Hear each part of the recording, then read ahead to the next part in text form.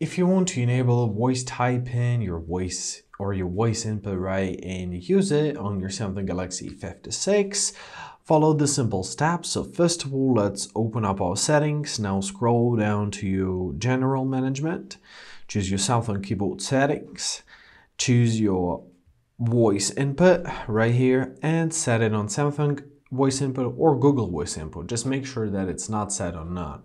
Like this, we will be able to do this.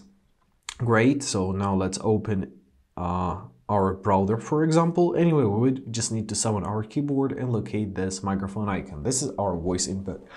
So to use your punctuation, such as periods, for example, or commas, you have to say period, comma, exclamation mark, question mark. Easy as that. So let's try something. Let's try and say something. Well, let's use it. Hello! Exclamation mark. How is your day?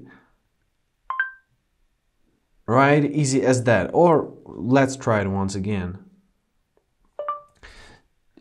How the weather today? Question mark. Right? And that's how you use it. Easy as that. It automatically detects when you stop speaking, or you can simply press the pause to stop it, and that's how it works. And I hope this video was helpful. Thank you so much for watching. Have a great day, and please consider subscribing to our channel.